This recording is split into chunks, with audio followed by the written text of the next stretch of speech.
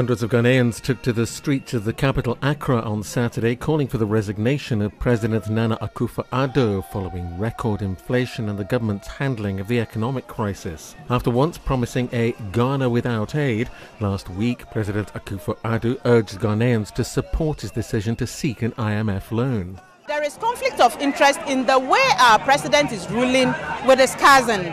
When they go for loans, 9% of the money goes to his own private bank business, which is very wrong. So we just want them to step down. It is not a matter of fight, or maybe we just want to be on the streets ranting for nothing. He should just step down so that peace will come and let someone else come and do it. For every cedi and dollar we borrow, the president's family benefits through data bank, which advises and helps to sell the government security.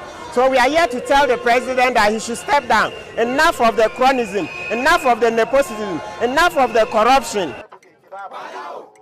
Ghana is seeking a $3 billion loan from the IMF to cope with record inflation of 37% and the collapse of its currency, the cedi.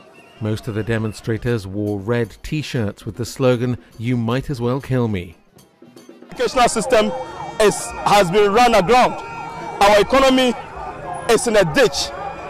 You cannot buy a gallon of petrol. A bag of maize cannot be bought. So 3 square meals now is a problem. Survival is for the fittest.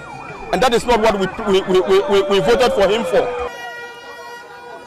The president's move to seek IMF help has raised fears the government will impose austerity measures which will further burden a population already struggling with soaring prices.